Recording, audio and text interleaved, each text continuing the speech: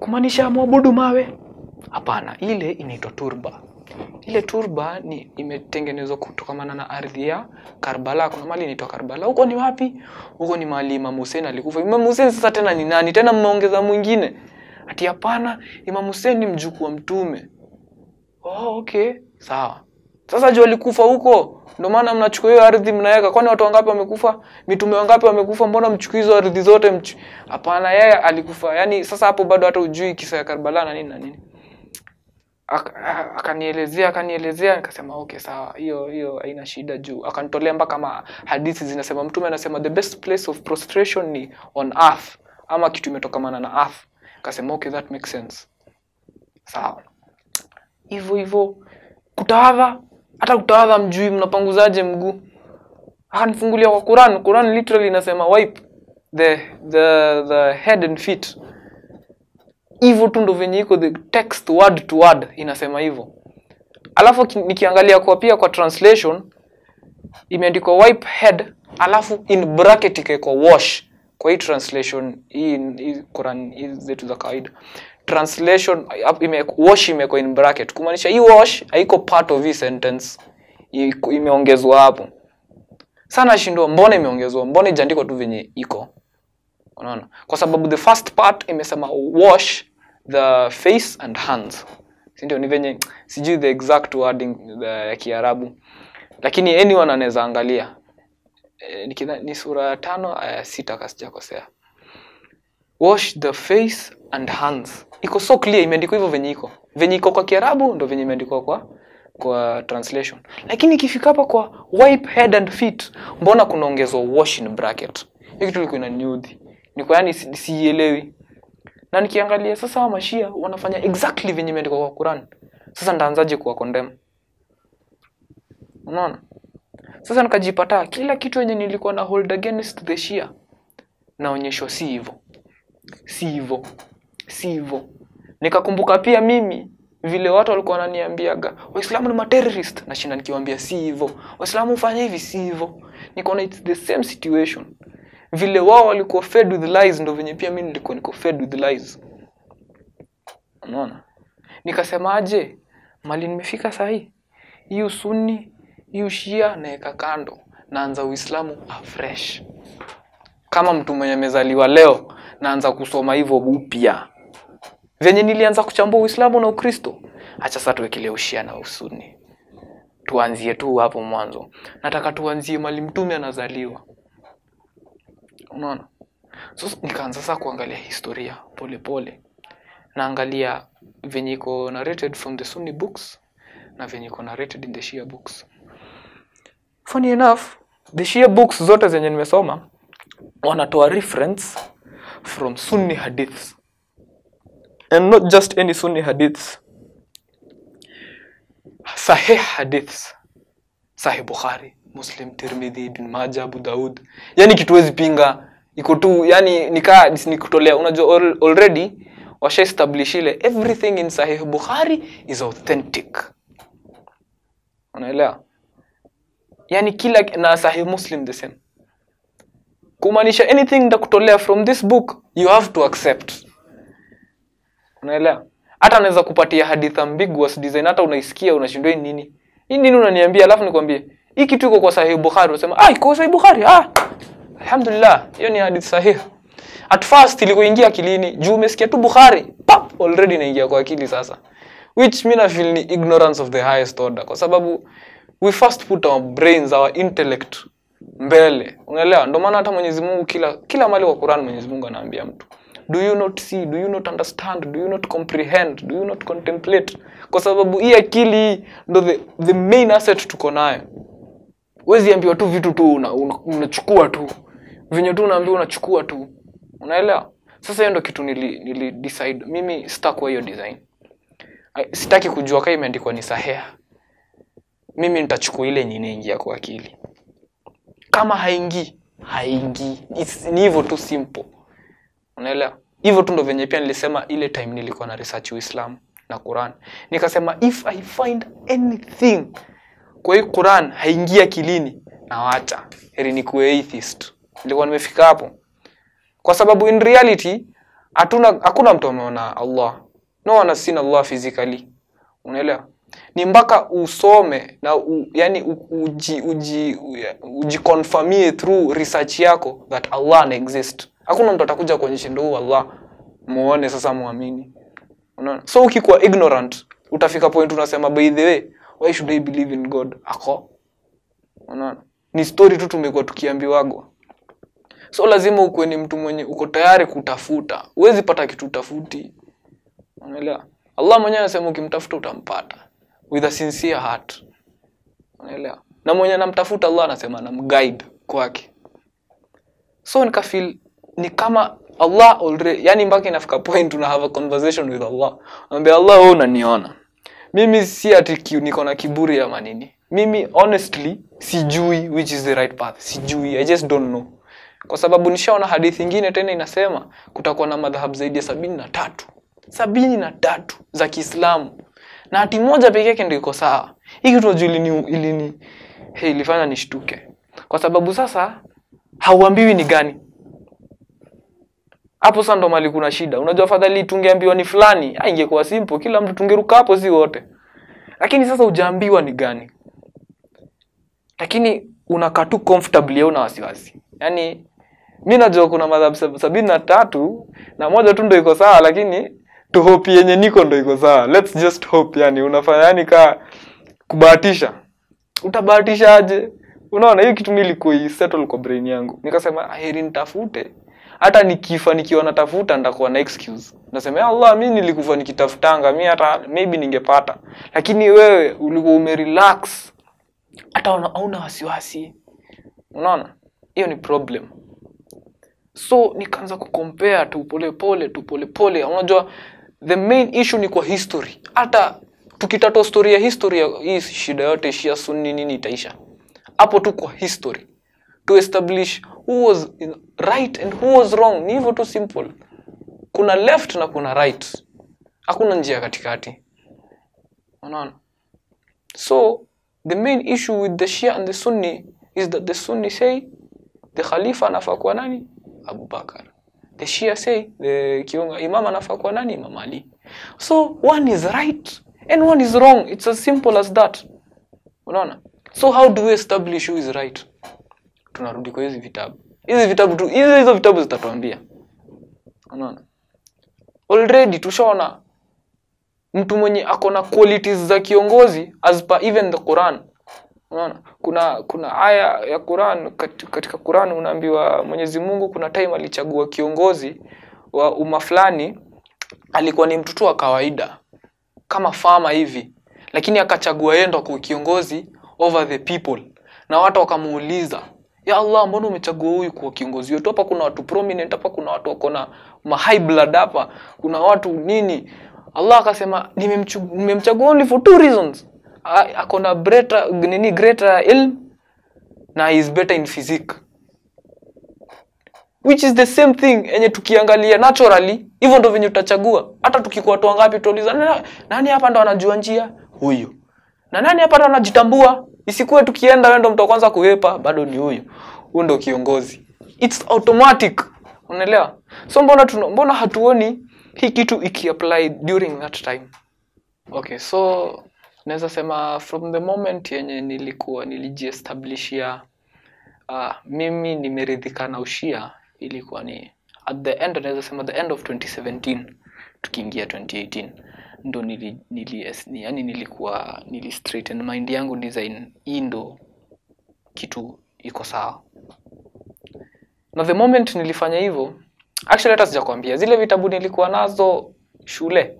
Zile kuna vitabu sinakwambia nyanyangu alinipatia vitabu kadhaa kasome hizi nikachukua nikaenda nazo shule. Hiyo kitabu ilikuwa nimesahau tu jina. Ya hiyo inaelezea Imam Ali as a leader. Hiyo kitabu kuna mtu alichukua akaficha tukiwa shule. Alificha, aliona kijana ameanza mambo mengi sasa. Juu sana nilikuwa ni maswali, mi 24/7 nikuuliza watu maswali. Hapa nasoma mahali Uthman alikuwa akipatiana uongozi kwa watu wa familia yake tupu. Na anaona mpaka iko kwa Sahih Bukhari. Si ndio hii? Naonyesha mtu ananiambia, hiyo ni kitabu gani hiyo? Hiyo ndo swali la kwanza, hiyo ni kitabu gani hiyo afungue hivi? Hii kitabu hapana. Hii kitabu ni kama ya maisha. Hii kitabu achana nayo. Naambia niachane nayo kwa nini? Wewe niambie hii hadithi iko ama hakuna? Hii hadithi imeandikwa Sahih Bukhari. Tutajuaje mpaka tuangalie? So hivyo maswali, nilienda hivi nikirudi hakuna kitabu. Nilishindaga nikiuliza watu kwa mosque. Kitabu yangu na amechukua. Kitabu yangu hakuna mtu alinirudishia. So unaona hiyo act 2 ya kuchukua kitabu ndio iliniwasha sasa moto ile sasa ndo nitaingia sasa zaidi kusoma. So from tangu nikubali sasa hiyo Shia, kwanza marafiki walipungua. Especially shule. Wale watu wote wenye walikuwa wameanza kuja kwa mabeshte ati mashallah Harun siku hizi kwa huyu ni sumu sasa. Unaona? Kwa sababu naleta sasa stories zingine. Tukaanza kupatana sasa tumemaliza form 4 tunaanza kupatana sasa zingine tulikuwa tunaenda hizi shughuli za kwa orphans nini tunaenda kutembelea. Bado tu tulikuwa tunapatana watu wa class. Lakini tukipatana nilikuwa napata nikawa wameunga kamati kabisa, yani wananingoja tu nifike wanipige maswali zao zenye wako na. So unaweza imagine watu kama 30 wanataka kukuuliza maswali na kukuambia venye uko wrong, hata uwezi respond. Lakini mimi nilikuwa na try to my level best. Alafu at that time bado nilikuwa na elimu kidogo sana. Sasa zingine naweza jibu, zingine siwezi. Sasa nilikuwa tu tafash. Lakini unapata wengine waliendelea tu kwa mabeshte zangu wakasema ina mambo bro kama umeamua hivyo ni sawa. Wengine wakasema hapana kijana hapana. Huwa analipwa. By the way hiyo ndio ilikuwa issue. Kuna sana nimeanza kulipwa. Alikuwa Harun analipwa pesa ngapi kwa? Unalipwa pesa ngapi? So kuja ufanye huku kwa hiyo ofisi yetu ya charity. At least huku tunaweza at least tukifanya hizi makibarua huwezi kosa kitu. Kuliko kwenda kuanza kufurishwa huko unalipwa pesa. Ngambia naye amenilipa. Hakuna mtu amenilipa. Nyinyi ndio mmenitumia hata fare kuja hapa. Hakuna mtu ananilipa. Mimi nimesoma tu na hapa ndo mahali masomo yangu imenifikisha. So mabeshte wakaanza kunitoka. Lakini sasa home sasa ndo nilisema lazima watu watajua history. Nikaanza na mother nikabonga na mother mwenyewe akaona yenyewe na make sense. Sasa ni mimi na Shosh peke yetu. Sisi ndo tumeshikilia. Pia sister Shosh pia yeye sasa mamake marehemu Abu mkoli yangu. Pia yeye alikuwa Shia sasa. Mother pia akaanza yani inamuingia akilini. Kuna mambo mengine bado anashuku lakini naweza sema mpaka kufikia sasa amesha accept. Unaelewa? Na grandfather wangu hajawahi kuwa na problem. Mimi nafilia ujua tu. Yeye ujua tu hii kitu iko sawa. Unajua for some people unapata naweza sema for some people tu hiyo tu kuaccept tu kiwazi ati hii kitu tu nikubali iko sawa na nitangaze inakogemeshinda watu. Unaelewa? Yani tu ni change my ways, yani maybe for example for 60-70 years nimeishigi hivi watu wakijua hivi. Alafu tu leo hii nikuje tu for some people na feel ni difficult. Unaona? But yeye hajaikuwa na shida. Hata haja niuliza swali anajua niko na vile tu marehemu uncle yangu marehemu ball kwa anamjibu ndio venye tu pia mimi nitamjibu. Sasa hata hajaishughulika kabisa. Lakini mabeshte zangu niuliza, kuna mabeshte zangu alhamdulillah watu wamefikia mpaka kwa hiyo point ya kusema mimi niko tayari kuanza kusoma. Mimi niko tayari kuanza kuchambua. Nikamwambia bro, na hakuna hata mtu anakuambia kuwa Shia. kitu naambiwa ni soma. Mimi marehemu babu uncle yangu hakuniambia kuashia. Mimi aliniambia tu soma. Hakuna, mimi hata sijaambia ati unafaa kuwe mshia. Na kuuliza tu maswali zenye zitakuacha wewe na maswali kwa kichwa. Zenye zitakulazimisha wewe urudi kwa hiyo kitabu. Huyu kijana alikuwa ananiambia nini? Utarudi wewe mwenyewe kwa kitabu confirm. Kwa sababu hivyo ndio venye tunataka. Sisi tunataka watu warudi kwa vitabu. Unaona? Kwa sababu hapo ndo mali kuna kila kitu. Hata unaambiwa the foundation ya dini ni ilmu. Ilmu kaa iko uko kwa dini gani? Unaelewa? Na si ati lazima uko kila mtu akue alim, kila mtu akue ni mtu ako na profound knowledge. Ile tu kidogo unaweza pata. Ile yenye unaweza sema daily hata some page 2 tu. Yeye kitabu mpaka ile siku ndamaliza. Wala ni khairi kwako kuliko bila. Unaona? Sasa hivyo tu nimepata mixed reactions from people. Kuna watu waliona huyu kijana amepotea, kuna watu waliona huyu kijana he's on to something. Wengine wakakubali, marafiki zangu alhamdulillah, wengine hata wali from kwa Kristo tu straight kwa washia. Kwa sababu mimi mtu yote sasa from nikumshia anyone mwenye ndamslimisha na jina Hussein, Hassan, automatic wanakuwa tu ni mashia. Kwa sababu unaambia nyinyi ni jeshi ya Ali, wanakubali, wanasema ndio hivyo. Na naambia sasa si ati sasa mmekuwa waislamu jina ni msome na mniulize maswali. Mimi waambia niulizeni maswali. Ndio nijue kitu yenye sijui. Through kuniuliza swali. Sijui kila kitu. Ndajibu ya kwanza ya pili ya tatu ndakuwa hiyo sijui. Itanipatia ile motivation ya kwenda kuitafuta. Sasa hivyo tu alhamdulillah. Siwezi sema imekuwa tu poa. Sijapata yani hiyo negativity mingi ama hiyo pressure mingi. Sijapata. Oh yeah, I'm pursuing business management and degree in business management, yeah. Okay, mimi nikiwa shule unajua tunakaa kwa hostels.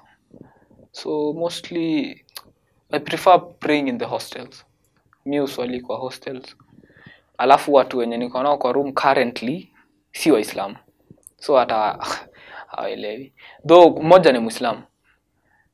Mashallah kijana mzuri sana, yani ameshikilia dini mashallah. Na mimi uzungumza naye. Yeye alishtuka sana stories nilikuwa namwambia, akaniambia wewe bro unaniambia stories sijaisikia. Lakini kulingana na vile namwambia yeye mwenyewe ana feel ina make sense. Ni vile tu nakwambia kuna ugumu fulani ya ile kukubali yani kabisa. Hiyo kitu ni ngumu sana kwa watu, nimekuja kurealize. Unaona? Unaweza imagine msee ametoka home all his life. Amekuwa tu msuni alafu after semester 1 tu anarudi home anaambia tu majamaa amenishia. Si hata utafukuzwa home. Unaona? Sasa for some people ni difficult, which to some extent mimi uelewa. Si itakuwa mteremko kwa kila mtu kama venye maybe kwangu ilikuwa jumia kuna mtu alinitukana ama kanifanya nini, sijaipata hiyo aggression. So mostly pray tu kwa room. Kitu tu inaweza ni give out kukuashia ni swala yangu. Lakini kaa nimekaa na marafiki zangu tunazungumza, maybe discussion inaweza lead tu hapo. Jumini ule mse tukianza kudiscuss alafu mseme kitu wenye najua hii kitu hakuna, siwezi shikilia ndawaambia. Ukitaka tuingie kwa vitabu heri tuingie, heri tutafute hizo vitabu, lakini ati tu unasema tunaitikia iko hivyo. Kama iko hivyo ndakwambia bro, kusema ukweli respectfully si feel kama hiyo point umesema iko hivyo kwa sababu ya kadha na kadha na kadha. Lakini alhamdulillah kuna rafiki yangu pia shule pia imemmekia sense sana. Na sasa hii currently yuko so fascinated na story ya Ahlul Bayt kwa sababu hata yani Ahlul Bayt ndo wako juu ya viumbe vyote. According to the Quran, according to the hadith Thaqalain is putting the Ahlul Bayt next to the Quran. The Quran is above all books, meaning the Ahlul Bayt is above all human beings. Huwezi ongoza kiongozi. Unaona? If the Ahlul Bayt are the leaders, let them be the leaders. Let us follow. Unaona? Ni mentality ya umeclose akili yako design. Yani wewe venye tu unajua ndo hivyo, mimi venye babu yangu alikuwa anajua ndo hivyo, na baba yangu, sasa mimi pia ni hivyo mpaka nife. Hata Qur'an na condemn watu wako hivyo. Unaona? Qur'an itaki watu wana stick to the beliefs of their ancestors just merely because ati ni beliefs. Unafuata kitu kwa sababu uko certain kitu inafaa ifuatwe. Na ndio the correct thing ya kufuata. Ndio maana tuko na maakili. Unaona? Hizi akili hiyo ndo kazi yake. Kuweza kucompare, unaona? Na kuanalyze na kukuwa critical about kitu design. Achana na hii biasness tumejiwekea. Hii dini si ya mtu. Unaona? Hii dini si ya mtu. By the way tuliikuta hapa. Na tutaiacha. Watu wengine wataendelea kusuku kwa Uislamu. Si tukienda tukitoka kwa hii dunia tunaenda to a different level. Unaelewa? Kumaanisha Uislamu itaendelea tu. Si ati sasa kama ni msuni ukikufa, umemaliza usuni umeenda nayo. Itabaki. Kama ni mshia, ushia itabaki kwa dunia, wewe utaendelea na jani yako mbele. Kwa hivyo hii ati tumejiekea gati mimi venye najua ni hivyo na hakuna kitu mtu anaweza niambia kwa sababu mimi niko right na wewe uko wrong. Hiyo ni ignorance of the highest order. Tunafaa kuwa ready kusikia kitu mtu anakuambia. Mimi leo hata Buddhist akikuja anze kuniambia mambo ya ndamsikiza. What is logical I will take, what is not logical ndamwambia pale bro, hii haiko. Hii hakuna unless uniprovie. Mimi waambia mtu very simply, if you can prove to me that there is a better human being apart from Rasulullah sallallahu alaihi wasallam than Ali, mtu mwenye amezidi Ali in anything, nitolee tu mtu mmoja, naacha ushia, naacha na nakulipa. Kwa sababu mimi nimefika mali niko so certain hakuna mtu kama huyo. Unaona? Everyone looked up to him. Literally, Imam Ali is the only Imam, who is the fourth Khalifa. He's the only Khalifa mwenye alikuwa elected by the people. Yeye ndo watu walikuja mpaka kwake kumchukua kwake, yani ya Ali lazima ukue Khalifa, lazima kuja sasa utuongoze. The first one alichaguliwa with some people. Not all people, some people. The second one ilikuwa ni succession, alimpatia tu direct na pia the second one direct. The third one ilikuwa through an election of 6 people. The fourth one is the only one watu walikuja. Yani you can imagine kila mtu amekuja hapo kusema sasa wewe tu kuwa tu khalifa ama hatutoki hapa. Yani kila mtu amekuridhia. Sasa tunafaa turudi nyuma tuangalie hizi facts. Ignore hizi facts zote. Ignore tu ati kwa sababu mimi nilizaliwa hivi na hivi ndo najua. Mbele ya Mwenyezi Mungu ukiulizwa uliletewa fact fulani, how did you act upon it? Utajibu nini? Sasa mimi kwa vijana especially ningependa kwanza kusema wale ambao tayari wako katika Uislamu na wako katika madhhab zingine, wanafaa waelewe kitu ya kwanza, the same way hawataki Uislamu kuangaliwa kama a terrorist society ama a religion of terrorism, is the same way Mashia hawafurahi kuona wakiangaliwa kama makafiri. Hiyo ndio kitu ya kwanza. The same way utaambia mtu Islam si venye wewe unaona, hizo stories zote unaambiwa ni uongo. Ndio the same way unafaa uelewe pia hizi stories zote unaambiwa mbaya kuhusu Mashia ni uongo. Unaona? Tukuje tuulize hao Mashia. Tuache kuuliza mananchi. Unajua unaenda unauliza nanshia stories za Mashia, usisaidika. Kuja kwa huo Shia. Unaona? Muuliza huo Shia hivi na hivi na hivi. Ni kweli ni uongo? Utaambiwa hata ukienda kwa Mashia au ufanya takia, hata itikia tu kila kitu. Takia si hivyo. Takia ina apply sa zile your life is at risk. Mimi ukikuja kuniuliza swali life yangu iko at risk wapi? Hakuna mali niko at risk. Mimi ndakujibu tu facts. In fact, mimi ndakujibu kulingana na your own books. Design sitakwambia kwa kitabu yetu ya Mashia kuna hadithi kwa vitabu zenye you can relate to. So that is how, hiyo ndo attitude my youth sana sana wanafaa kuwa nayo. Wanafaa kuwa na ile attitude ya I am not sure Sunnism is the one true. I am not sure the Shiism is the one true, or Sufism or Salafism or whichever madhhab you are in. Tunafaa tukuwe na hiyo mentality ya I am willing and ready to listen and to study, kuelewa ni nini yenye nafaa kuwa nafanya. Unaelewa? Hakuna expert. Unaona? Ndio maana tunasoma. Alafu hata in matters of kuangalia tu world affairs, tukiangalia tu world affairs, which country in the world today tunaweza sema ina stand up against oppression in the entire world? Which country ina stand up against oppression? Na hii tunaongelea hata mayut sana sana mayut wa ghetto wanaliaga shida, we are being oppressed, tunadhulumiwa. Sasa wewe kama mayut wa ghetto, angalia ni inchi gani kwa hii dunia inasimama against oppression despite anything. Muislamu unaambiwa ukichukua haki yako, ukinyang'anywa haki yako uiombi, unaichukua. Unaona? Wewe nyang'anya haki yangu hapa ujaye nisaidie tafadhali. Hii ni haki yangu nafaa kuichukua. Unaona? Lakini ni nchi gani yenye imesimama na hizo misimamo kwa dunia mzima? Iran. So kama tunaweza chukua role models kama the people who stand up against oppression, mtu mwenye uko sure hata milioni kiko oppressed mtu anaweza nitetea, huo ndo mtu mwenye unafunika karibu. Lakini kitu fani unapata the country is Shia dominated. Sasa tutawa ignore ati kwa sababu ni Mashia. Yani hata it makes sense. This is about humanity. Hii hata si mambo na dini. Hii ni humanity, being human.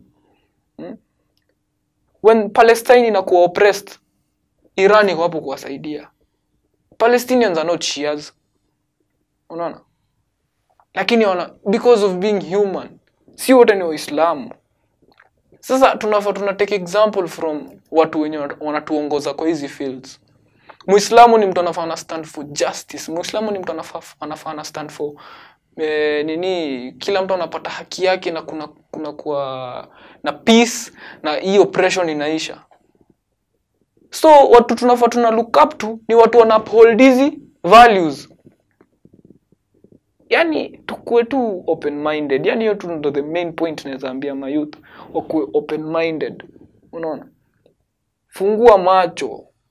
Unaelewa? Angalia bedhe ukiangalia tu venye dunia inakaa. Ukiangalia tu venye vitu zinaendelea kuhappen. Hata you don't even need to go to the books. Ukikuwa tu mtu wa kusema mimi nitafuata mali haki iko, utajipata uko ndani ya Ahlul Bait automatic. Kuwa tu mtu mwenye unataka haki. Wewe ni mtu mwenye sincerely unataka tu kuona oppression imeisha. Obviously utataka kutafuta wale watu wako frontline ya kupiga hiyo oppression. Sasa ni hivyo tu. Tufungueni tu akili, tuacheni hizi chuki za unnecessary na hizi story propaganda zenye hakuna, yani ku create chuki which ni so unhealthy, kwa sababu the more tunapigana the more the enemies wanafurahi. Unaona? Imam Khomeini alisema while we are arguing on whether to fold or put our hands down, the enemies are planning to cut them off. Sasa si tuko hapa tunabishana, hapana hii ndio iko sawa, hapana hii ndio iko sawa. Tuangalie the practice of the prophet ndio inafaa kuwa ni practice yetu. Kama the prophet was tolerant towards the non-Muslims, towards the people who had different beliefs from him, ndio venye pia sisi tunafaa tukue. It's as simple as that.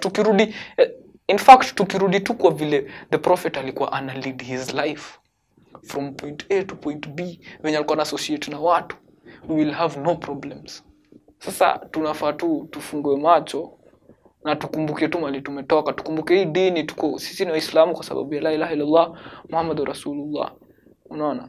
Hakuna mtu mwenye ati anakulipa juu ni Muislamu. Umeifanya kwa sababu unaamini. Unaona? Na kama unaamini, ingia full in. Si atu mguu mmoja iko ndani nyingine iko nje. So ni hivyo tu naweza sema.